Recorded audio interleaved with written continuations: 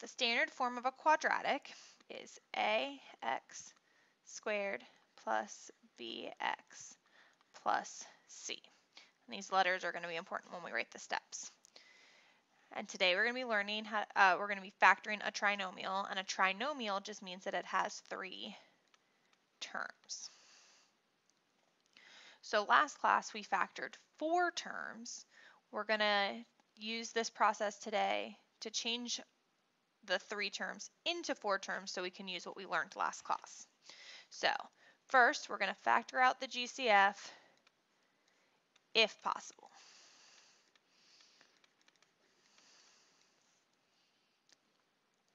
Then we're going to multiply a and c. So the number in front of the x squared and the number on the end that doesn't have an x. Then we're going to find the factors of the answer in step 2, so whatever answer we get from multiplying, that add up to b, so the number that's in front of x. Then we're going to split bx into 2 terms using the answers that we got in step 3. And then finally we're going to factor by grouping. I know that sounds a little confusing, but I'm going to show you what I mean in the examples. So, factor out the GCF if possible. Well, 4, 8, and 3 don't have anything that divides into all of them, and not all the terms have an x, so we don't have a GCF here. So we're going to take a and c, and we're going to multiply them together. So 4 times 3 equals 12. Now I'm going to make a list of things that multiply to give me 12. I could do 1 and 12, 2 and 6, or 3 and 4.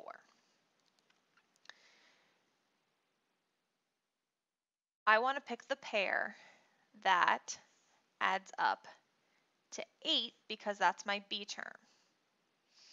So 2 and 6 add up to 8. So instead of 8x, I'm going to turn it into 2x plus 6x. I'm going to bring down my 4x squared and my 3. And now I'm going to factor by grouping. So group the first 2 together, group the second 2 together. These 2 have 2x in common. So I factor out 2x, and I'm left with 2x plus 1. Then 6x and 3 have 3 in common, so I'm going to factor that out. So factor out 3. When I divide, I get 2x plus 1. My matching parenthesis is one of my factors, and my GCFs are my other factor.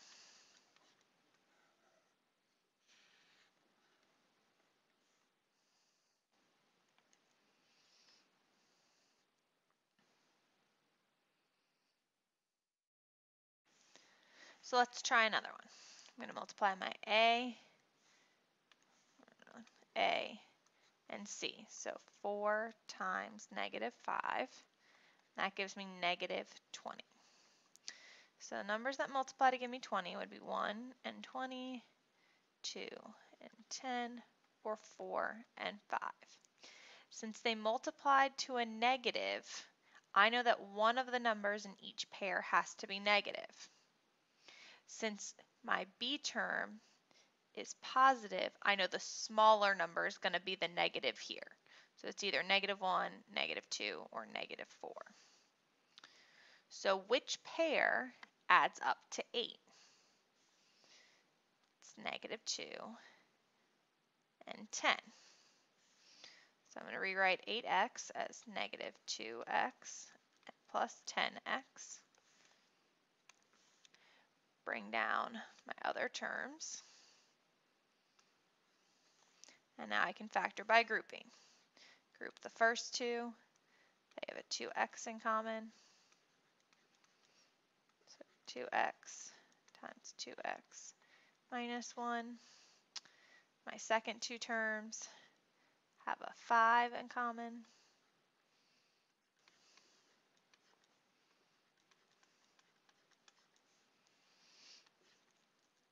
So matching factor and my GCFs.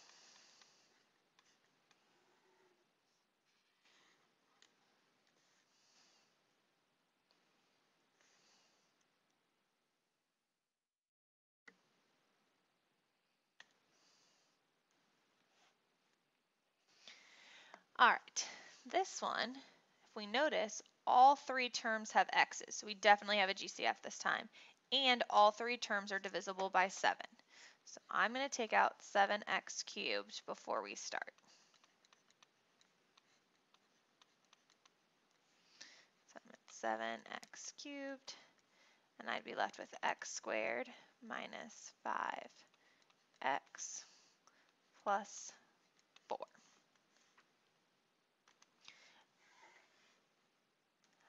Since I don't need the 7x cubed while I'm doing my grouping, I'm going to ignore that. I'm going to sort of cover that up, and I'm going to focus on what's left here. So my a would be 1, and my c is 4, so 1 times 4 equals 4. And my factors are either 1 and 4 or 2 and 2. Since it multiplies to a positive but adds to a negative, I know both terms are negative this time. And which pair adds up to -5? That would be -1 and -4. So I'm going to split this up into -1x minus 4x, bring down my x squared and the plus 4.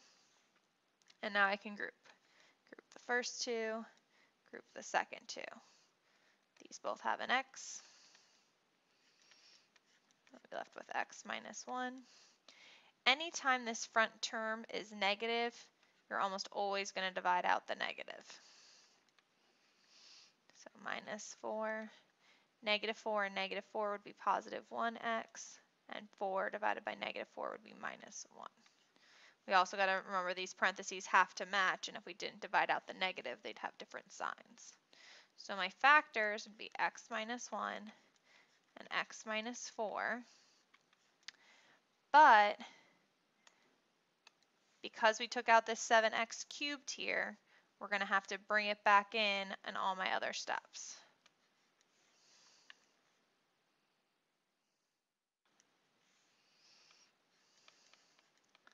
So there, and there, and in front of my final answer. So to review, the standard form of a quadratic is ax squared plus bx plus c, and it always has to equal 0. This is very important, this part right here, for what we're doing today. And that's because of the zero product property, which says if a times b equals 0,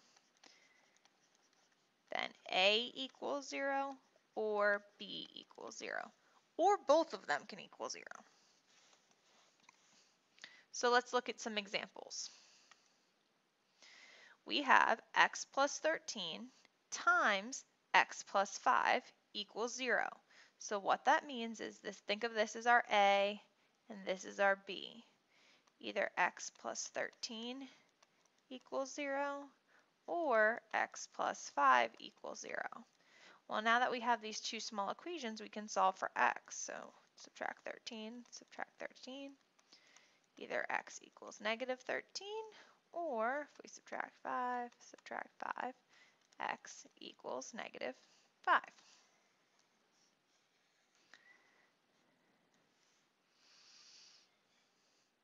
So this one was nice and gave us the two things being multiplied together to start. In other cases, we're not, and we need to get those factors first.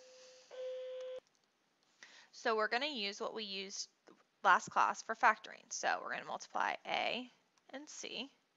3 times 2 equals 6. Factors of 6 are 1 and 6, or 2 and 3. Since we multiplied to a positive and we want to add to a negative, both terms will be negative. Which pair adds up to -5? That's -2 and -3. 2x minus 3x. Bring down my 3x squared. Bring down the plus 2. And I'll bring down the 0 in a little while. Let's worry about our factoring first. So, group the first 2, group the second 2. These two both have an x in common. This would be x times 3x minus 2. Since my first number is negative, I know I'm going to divide by a negative, and they don't have anything else in common, so I'll divide by a -1. So minus 1 times -3 divided by a -1 would be positive 3x, and positive 2 divided by -1 would be -2. So my factors are 3x minus 2 and x minus 1. Now I'm going to bring down my equals 0 to all my steps. It's just easier to do it afterwards so it doesn't get in the way. Now I have two things being multiplied that equal 0, so I'm going to split them up. 3x minus 2 equals 0, and x minus 1 equals 0. So to solve here, I'll add 2 to both sides. 3x equals 2, divide by 3, divide by 3, x equals 2/3. Here I just have to add 1, so x equals 1.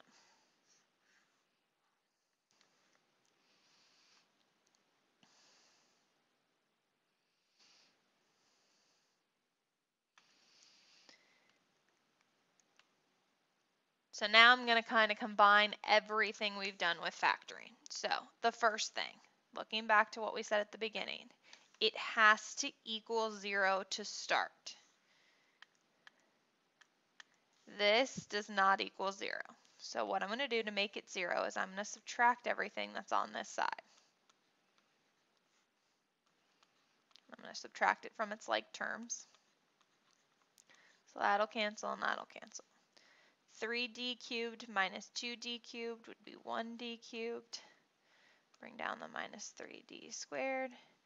Negative 8d and negative 2d would be minus 10d equals 0. Now if you notice, all three terms have a d. So I'm going to factor out d. We have d times d squared minus 3d minus 10 equals 0. So that I can factor what's inside, I'm going to ignore the GCF that's out front and just focus on what's in the parentheses. So 1 times negative 10 is negative 10. Factors of 10 are 1 and 10, or 2 and 5. Multiplies to a negative, we need one number in each pair to be negative. Since this is negative, we know it's the bigger numbers. So which pair adds up to negative 3? That's this pair.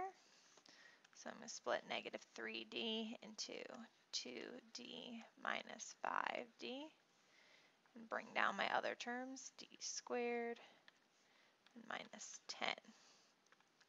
So now let's group. Group the first two, group the second two. So these both have a d in common. So d times d plus 2. Both of these have a negative 5 in common. Take out the negative 5 times d plus 2. So my factors are d plus 2 and d minus 5. But I also have to go back and then bring down my GCF of d and the equal 0. So now each of these three terms could equal 0. So d could equal 0, d plus 2 could equal 0, or d minus 5 could equal 0. Here if I add 5, I get d equals 5. Here I would subtract 2, d would equal negative 2, or d equals 0. That one's already solved.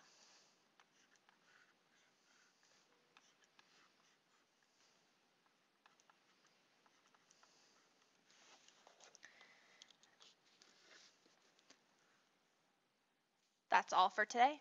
Fill in your summary, and I'll see you in class.